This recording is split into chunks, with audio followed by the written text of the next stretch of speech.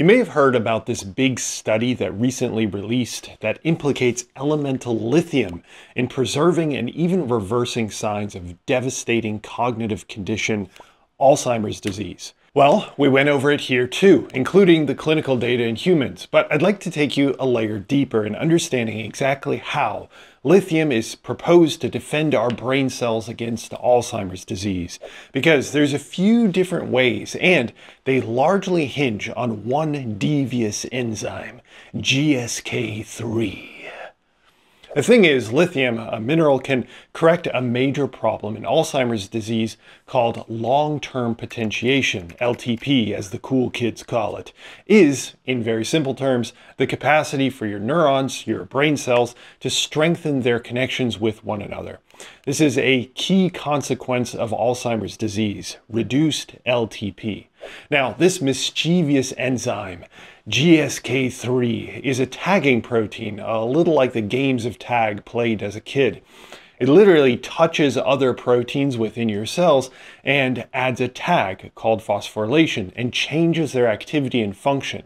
Well, one of its targets is called a tau protein. Tau is a stabilizing protein, so its function is to stabilize the highways running across your neurons. Again, those are brain cells. These highways, more correctly called microtubules, allow the cell to move different discrete packages from one end to the other. Think of it like dump trucks carrying construction equipment to other sections of the cell. These highways remain stable and functional if they are bound and secured by tau proteins. Now, the issue in Alzheimer's is that these tau proteins can be hyper-tagged, like an annoying brat tagging everyone over and over, although they know that they've been tagged. We get it, Justin, I'm it. When tau is hyper-tagged, or hyperphosphorylated by the technical term, it scrunches up and creates tangles. Essentially, it doesn't stabilize the microtubules, the highway, anymore, and it forms these aggregates of proteins that are stuck together inside the cell. So you can imagine that if GSK3 is hyper-tagging tau, we begin to see Alzheimer's issues. The main point here is that an enzyme called GSK3 destabilizes the brain cells as well as encourages tangles of proteins to build up inside the brain cells.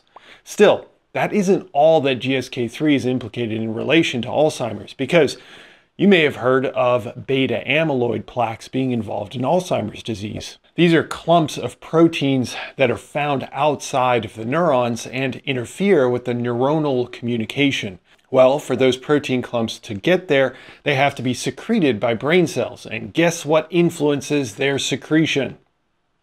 That's right, good old GSK3. Essentially, your cells will make more amyloid precursor proteins, abbreviated APPs, which get released from the cell and accumulate in these amyloid plaques. That all happens because these enzymes called secretases process or cut the APPs to be released out of the cell. So the greater activity of these particular secretases, the worse. And it just so happens that GSK3 doesn't act on the secretases itself, but it will tag the APPs, the amyloid precursor proteins. And that tag makes the environment around the APPs more attractive for the secretases, which leads them to be more active in processing and secreting the APPs to form the plaques. Pretty wild, isn't it?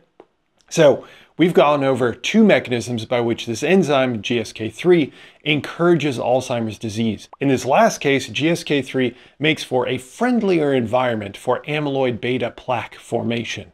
Now, how should we think about lithium fitting into all this? Well, it just so happens that lithium binds and inhibits GSK3 directly, among several other ways of inhibiting this GSK3 enzyme.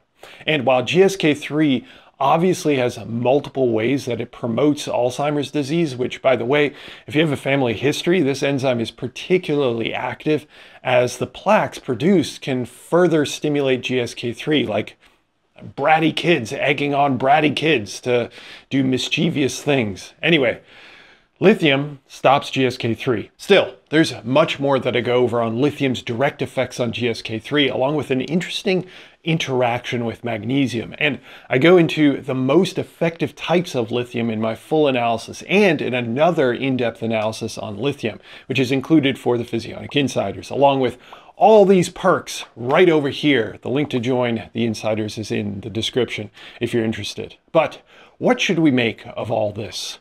Regardless of these GSK3 mechanisms and how lithium could reduce these tau tangles and from destabilizing the brain cells and also stop the processing of these beta amyloid precursor proteins that inhibit brain cell to cell communication, long-term potentiation, and so on, I don't think that lithium is the only one cure to all of Alzheimer's.